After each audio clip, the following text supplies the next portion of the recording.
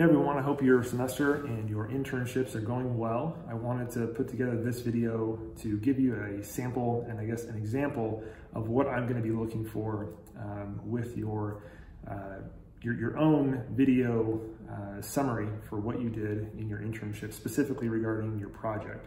So typically what we would do is we would get our projects, print them out, and have a poster gallery in the Student Union building where faculty and staff and students can walk around and you can ask and answer questions to be able to find out what you as well as your classmates did for their internship. So because we're not able to do that due to COVID, we are going to have you still turn in your poster on Google Drive, but also have you put together a 3 to 5 minute synopsis video of your internship project to sum up what you did. So what follows is an example of just that. Hi everyone, my name is Kevin Bloom and I did my internship at Axiom Fitness, which is a local gym here in Boise, Idaho. So before I go into the details of my project that I did, you can click the link that's in the description of this video to a link of the poster that summarizes what the entire project is here and what I'll be going over in this video. So the internship supervisor that I had was Mike Hildebrandt. The project title that we chose for this was using the functional movement screen as a way to detect and correct dysfunctions in personal training clients. So overall, what I did for this project was I screened a total of 25 different personal training clients who are currently or who worked with a personal trainer over the course of my internship. And so my involvement was to screen each of them during the first couple weeks of my internships as a pre-screen, and then to screen those same individuals during the last second weeks as a post-screen to number one, with the pre-screen, detect any movement dysfunctions as defined by receiving a score of 1 on a particular movement pattern.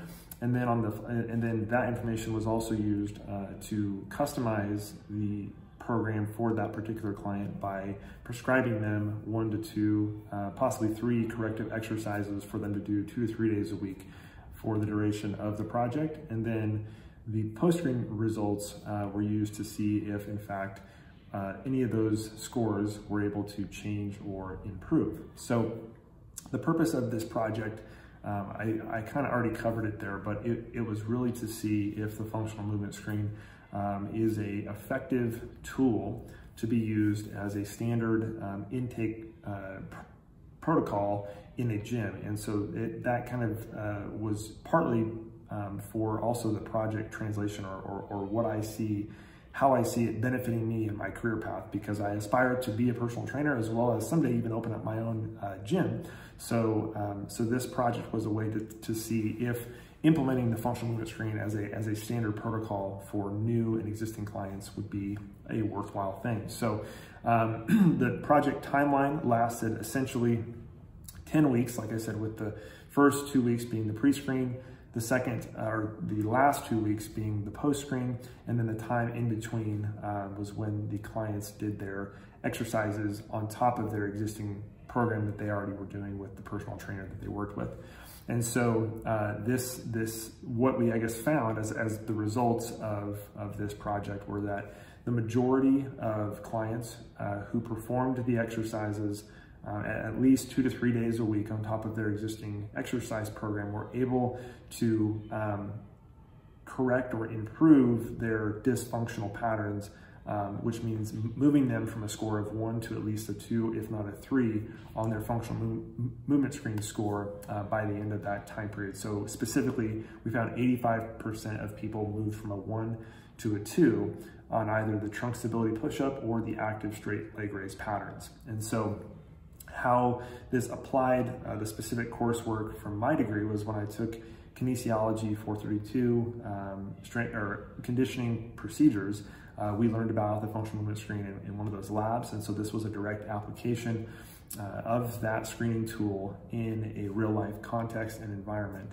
And so basically the summary of this, or the takeaway for me, was that yes, this is definitely an effective and important tool, not only for identifying movement dysfunction, but also as a way to customize and to help improve those dysfunctions in personal training clients. So that is a summary of my project. I really enjoyed it. If you have any questions, please let me know. Thank you.